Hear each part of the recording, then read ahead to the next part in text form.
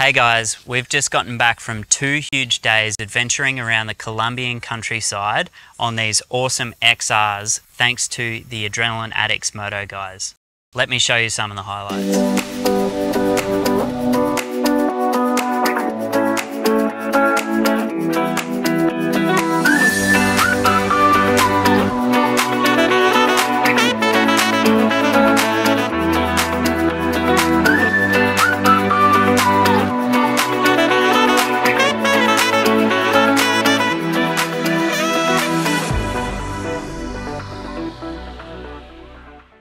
Okay, so up front, this adventure did not go exactly as planned. But if you've seen my other adventures, you'll know that I love a good challenge. And this adventure was full of them. We're in a foreign country, we have no phone reception for maps or calls. We were pressed for time, and we had some bonus challenges pop up at the last minute. Right, so quick aside. The Colombia that you see in 2023 is very different to the Colombia of the 1980s, 1990s and early 2000s. For those who have got their opinions of Colombia from TV dramas and drug docos, I'm here to set the record straight just so you can understand what the country's been through and what the country's like now, because it is totally different. So almost everybody knows about the cocaine cowboys and narcos of the 1970s, but not a lot of people know that on top of this, from 1958 until around 2016, there's been an armed conflict ongoing between the government and several guerrilla groups, with hundreds of thousands of people being killed over almost 60 years of ongoing conflict. On top of this, narcos like Pablo Escobar terrorized the public by planting more than 170 bombs over the mid-80s and early 90s.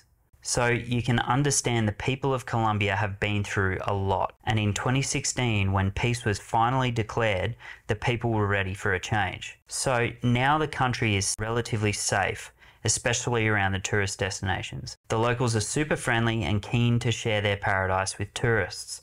With so much natural beauty, spectacular mountains, the Amazon and all its wildlife, all the way through to bright beaches, islands and pristine reefs. Okay, so back to the adventure. It starts at our hostel about 1.5 hours out of Santa Marta on the northeast coast of Colombia. We got off to a good start initially because we were super excited to get going, and so we quickly got our gear sorted with heads full of adventure, waterfalls, mountains and smooth sailing. Little did we know what was in store for us. From the get-go, we realised that we didn't have mobile reception, so navigation was going to be a challenge. Luckily, Sam at Adrenaline Addicts Moto had us sorted. He recommended using Riva, and so he sent me the route that we were going to take through the mountains, which I managed to download offline before we left. The route we'd chosen was a local favourite, which led us through the mountains, past some local villages, and back to the main road near our accommodation. About 5 minutes down the road though, I realised I didn't have my quad lock, so every time I needed to check the maps for a turn, I had to pull over and get my phone out, which was fine initially, but eventually it adds up and became an absolute pain once we realised we didn't have a lot of time. Okay, another quick aside. If you don't have a quad lock, you're probably wondering what I'm talking about. It's basically the best way that I've found to mount my phone to my motorbike, car or bicycle, or even in your office. The best thing for a motorbike is you have your maps easy to see. Just a quick glance down to check your phone. No need to stop and waste 5 minutes every single time getting your phone out of your pocket. Also, they've now got a vibration dampener and a charger, so it keeps you on track, charged up, and won't hurt your iPhone camera. Plus, it's waterproof, as you can see here. So if you're wondering how to install it on a Scrambler or almost any bike, you can check out my quad lock video, a link in the description below. Or if you want to look at buying a quad lock, I've also got a referral link below where you can save 5%. Back on the road, we made the turn onto the off-road route, and after a slow check of the map to make sure, we headed off.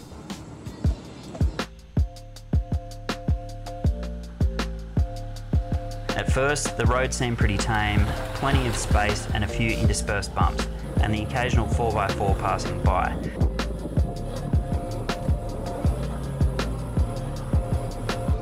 but as we progressed, we started to hit some pretty washed out ruts, which only got worse from there onwards. We pressed on though, keen to find some nice views of the mountains and somewhere I could get the drone up to really show the amazing landscape that we're exploring.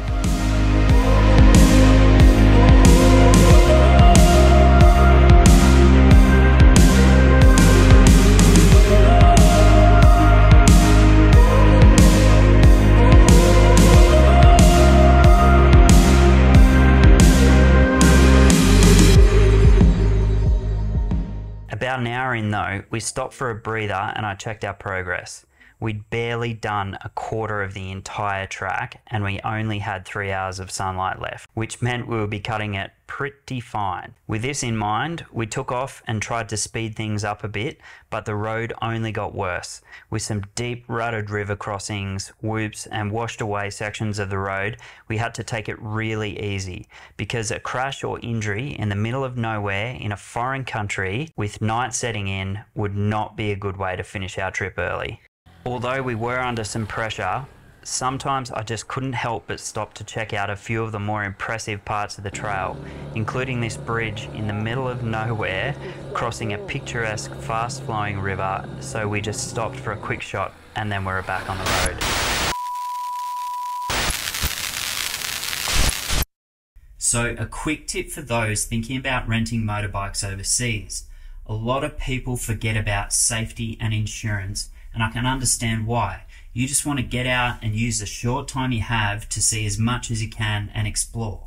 It's worth making sure that the place that you rent from has safety gear and medical coverage if you can, because normal travel insurance often has sneaky clauses in their contracts to get out of covering motorbike accidents unless you specifically choose the right coverage options. Luckily for us, Adrenaline Addicts Moto are great guys with great quality bikes and safety gear included, as well as medical coverage. Okay, so back to the adventure. Despite deteriorating road conditions and fading light, we pressed on, pushing the bikes and ourselves to our limits, and where possible, speeding through some of the faster sections to make up for lost time on the slow sections.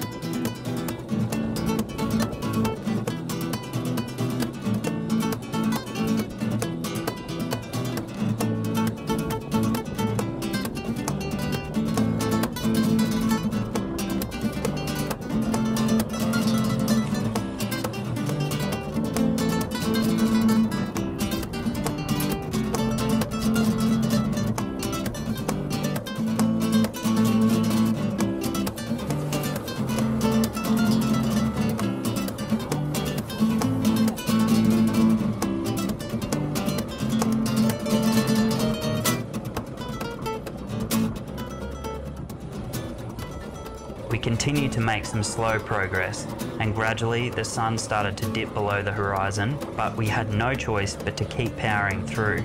Some parts of the trail were covered by thick trees, which really limited visibility, and I had some near misses with deep ruts and holes seemingly coming out of nowhere.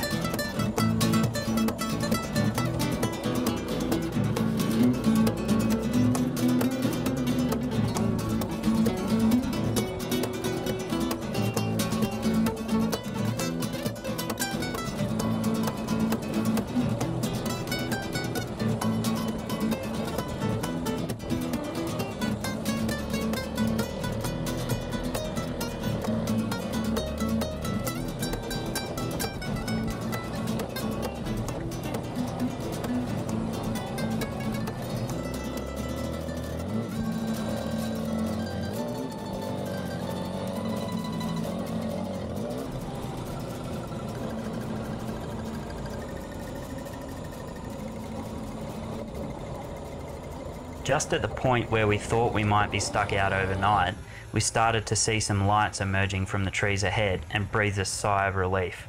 We'd made it back to the main road. From there, it was just a quick jet down the tarmac where we parked up at our hostel for the night and rewarded ourselves with a hot shower and a beer.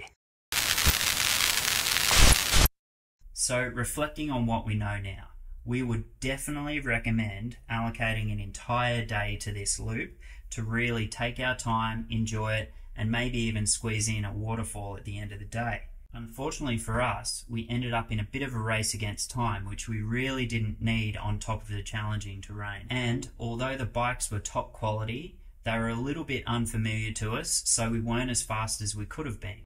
In the end though, we still had a great time, and we would do it all over again the next day to Minka. So stay tuned, like and subscribe for the next video coming soon.